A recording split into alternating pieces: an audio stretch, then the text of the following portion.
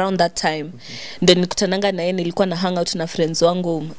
Unakumbuka kulikuwa na hizi bars zenye pool table, and as we were drinking on the other side, then he called me and he wanted to like go home with me, and I was like no. I told him you can't handle this. So tangu hiyo siku amekuwa na mauchungu na mimi. He's been doing videos but I've been ignoring. Actually this is not the first video he's done.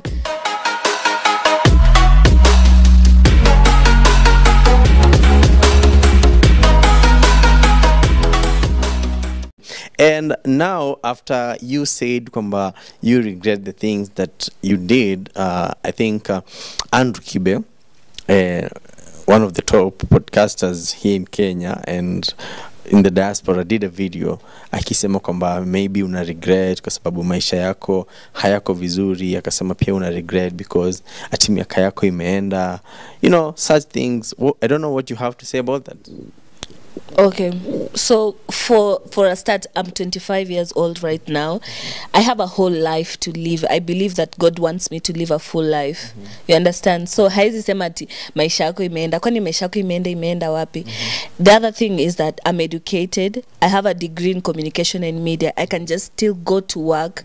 I actually quit my job at a big media station, not because of anything, but because I just didn't want to work there. So Andrew Kibe akae kijua kama ni pesa watu wako nazo, mimi niko nazo.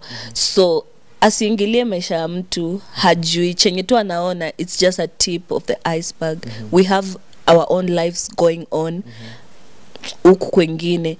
Yeye maisha yake imesimama, hana makaratasi ya Amerika. Mimi mtu nimetoka Amerika, niko na makaratasi. We can't compare ourselves. You understand? So Andrew Kibe akae tu akiishi maisha yake, mimi naishi maisha yangu. Na kwanza yeye alikuwa ananikatia. So this guy, I've watched that video and I can just see the bitterness. Tulikutana hapa Wood Avenue asijifanye. I can see the bitterness in his eyes now that he can see that I'm flourishing. Sasa yeye ananitaka. Hapo kwa kukatia, hebu tupatie kipindi kidogo. Okay, it's those times. Kwanza ni kitambo. I was with my friend hanging. How many years ago? 2 years. Before. So you're like 23. You're like 22. 3 years. Before okay, so times are club COVID. Nilikuwa 2021 ama 20. Yeah, 2021. Yeah, around that time. Then nikutananga na yeye, nilikuwa na hang out na friends wangu. Unakumbuka kulikuwa na hizi bars zenye pool table, and as we were drinking on the other side, then he called me and he wanted to like go home with me, and I was like no. I told him you can't handle this. So tangu hiyo siku amekuwa na mauchungu na mimi. He's been doing videos but I've been ignoring. Actually this is not the first video he's done. He's been doing other videos. I think he wants my attention and I didn't want to give him my attention. Hata nikiwa America bado alikuwa ananitafuta through his friend. So yeah, so I would just say yeah, maisha yake imeisha. Yeye ndo maisha yake imeisha. So ameona kuja anze kuingilia watu wenye anaona wako na nyota. Yeye ana nyota. He said you have the firest body.